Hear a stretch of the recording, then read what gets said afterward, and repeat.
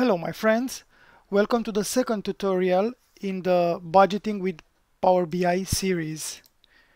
In this lesson we will learn to calculate the cumulative actual versus budget. In the previous lesson we discussed how we can create and allocate dynamically the budget, and now we want to calculate, besides the actual versus budget difference, the cumulative sales and budget and difference. Let's quickly summarize how our model looks. So we have the sales table, the products, calendar, customers, okay, and the territory. Here is the new table that we create with the DAX formula. Our model have sales in these 3 years, with 2019 with sales until July, and we want to create dynamically a budget for 2019 and then dynamically allocate it and calculate the cumulative difference. We dynamically create the budget table, pressing new table and adding this formula. Okay, we budget it on a customer level and days level. Okay, so we use add columns and the cross join, where we cross join the customer key and calendar date, okay, on a date level. And then we call it 2019 budget and calculate total sales with a filter on 2018, and we want the budget of 2019 to be 15% over 2018, so we multiply it with 1.15. So this is our table that is created with this DAX formula, and it looks like this. Okay, we have the date, the 2019 budget, and the customer key. So now what we do, we create step by step this report in order to understand the figures. Okay, so we have the previous year sales.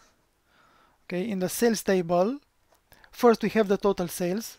Okay, a simple sum of the extended amount here, and previous year sales, we have this formula. Okay, calculate total sales with date add, where we go 1 year before. Then we have the budget allocation.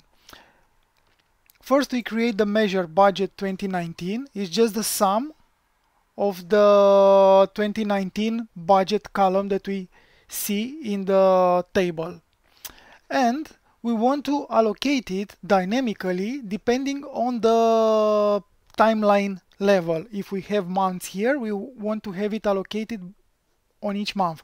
If we put days here, we will have it on day. So the budget allocation is this DAX formula that I have explained to you in the previous video, where we dynamically allocate depending on the number of days of the year that we have in the filter and the number of days in the context. As I told you, if the context here is month, the number of days would be the number of days in the month, and so on. Okay, so we have this and we have this allocation. And now we just created this simple actual versus budget, where it is the difference between total sales and the budget allocation 29. And now we want to calculate this year-to-date sales.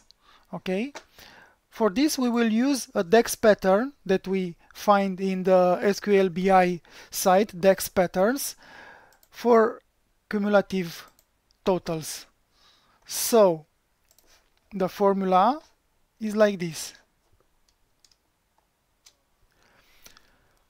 Year-to-date sales is calculate total sales, and then we apply a filter all selected calendar.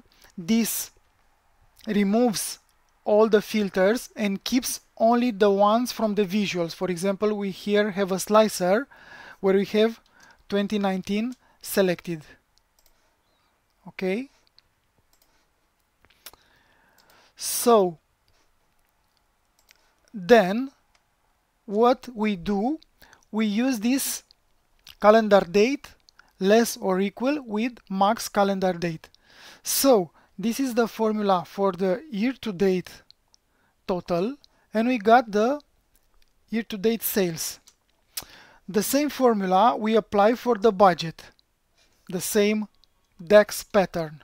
Okay, calculate budget allocation 2019, this that we have allocated, and then we use the same pattern with filter all selected calendar and less or equal with max calendar date. Okay, so we see that we have them in the year-to-date fashion, and then we just calculate this year-to-date actual versus budget. If you want to practice more with this data model, I will put the link to the file in the description. I hope you like this video. Please like and subscribe. Thank you.